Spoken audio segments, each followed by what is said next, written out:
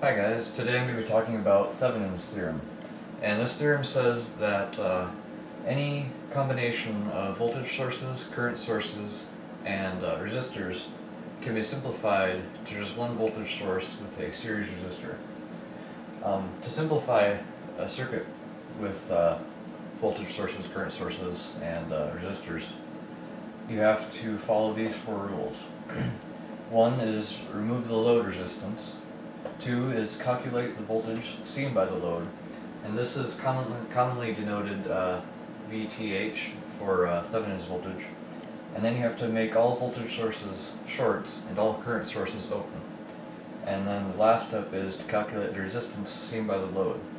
And then after you do that, you can create a simplified schematic that'll be easier to analyze than the original one.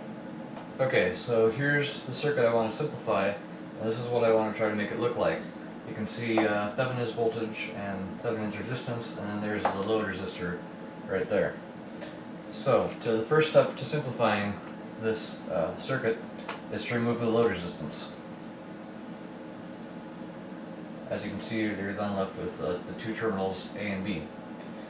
So the second step is to calculate the voltage seen by the load. This is pretty easy in this circuit because you can see R1 and R2 just form a simple voltage divider. So since R1 and R2 are both the same value, we know that the output would be half the input voltage. So it would be 0.5 volts output.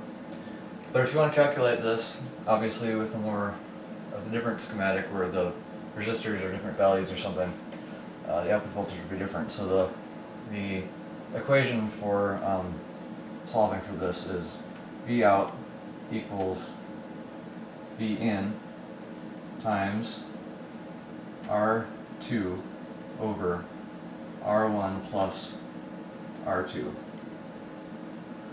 So this is just V out equals 1 volt, right, since this is 1 volt, times R2, which is 1000 ohms, divided by R1 plus R2, which is 2000 ohms. So you can see that 1000 divided by 2000 is 1/2, and then 1/2 times 1 volt, you get 1/2 volt. So that's the output. Now the third step is to make all voltage sources shorts and all current sources open. So we'll remove this battery here and replace it with a short. Now this is assuming that your voltage source is ideal and it doesn't have any internal resistance. So once you replace it with a short, the next step is to calculate the resistance seen by the load. So when this is replaced with a short, you can see that R1 and R2 are just in parallel, so then it becomes really easy to calculate it, because we know that the equation for finding the resistance of resistors in parallel is 1 over R equals 1 over R1 plus 1 over R2. So 1 over R, which is the resistance we're trying to find, equals 1 over 1000 plus 1 over 1000. So 1 over R equals 0.001 plus 0.001. So then you get 1 over R equals 0.002. So then ends up being R equals 1 divided by 0.002. And 1 divided by 0.02 turns out to be 500. So resistance is 500 ohms. Okay, so now we know that the Thevenin voltage is 1/2 volt. So VTH equals 1/2 volt, and the Thevenin resistance is 500 ohms.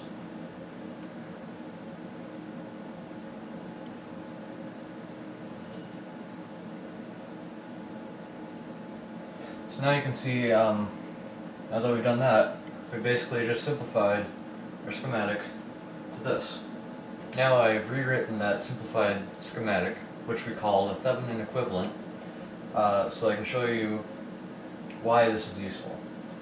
So let's say that the load resistance is 100 ohms, and we want to find the current going through the total circuit, or going through that load. And find that it's much easier to do that in a Thevenin equivalent circuit, because all we have to do is add up the Thevenin resistance, 500 ohms, plus the load resistance, 100 ohms, it's of course 600 ohms. And then using Ohm's law, we take 1/2 volt and then divide that by 600, and that gets us the current, which turns out to be approximately 0.8 milliamps. And this is actually a lot easier than trying to find the current through the original circuit. And now that we have the simplified circuit, we can substitute any value in for the load and find the current or whatever you want to pretty easily. Okay, here's another example, and this one we have 2 voltage sources and 4 resistors. So just like the last one, the first step is to remove the load resistor. And then for this particular circuit, I'm going to use the superposition theorem. If you don't know what that is, you can look it up. But basically, we're first going to solve for the voltage across these terminals with this battery, making this one a short, and then we're going to do the same for the other battery. So let's do that. We replace the 5-volt battery with a short,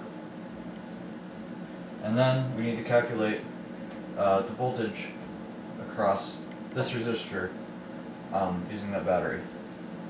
So basically we'll just use the same equation we used for the last problem, which is V out equals 2 volts times R2, which we're saying is 10 ohms, over the total amount of resistance in the circuit, which is 80.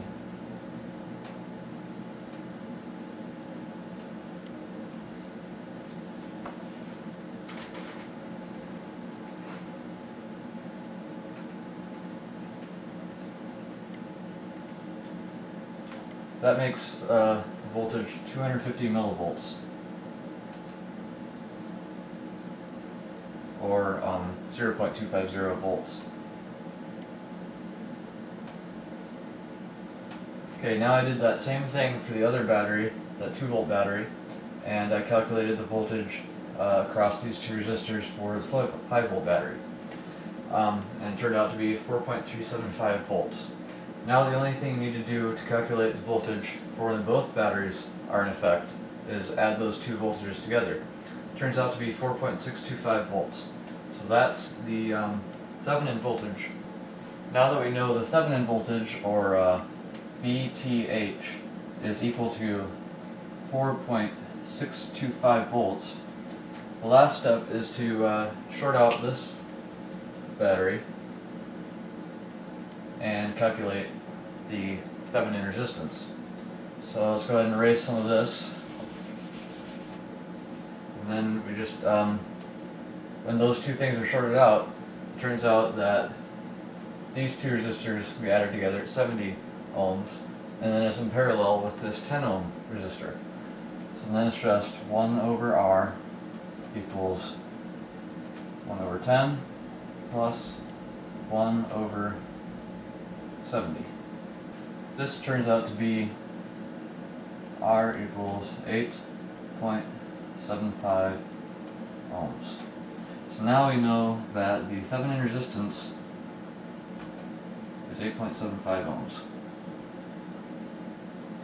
Now all that's left is to write that Thevenin equivalent circuit.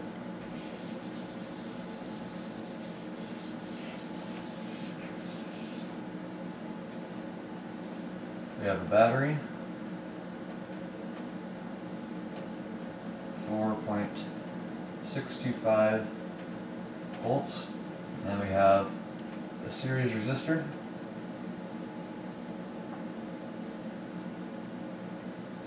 that's 8.75 0.75 ohms.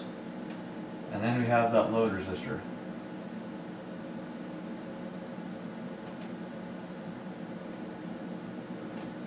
And then you're done. I hope you liked this video. See you next time.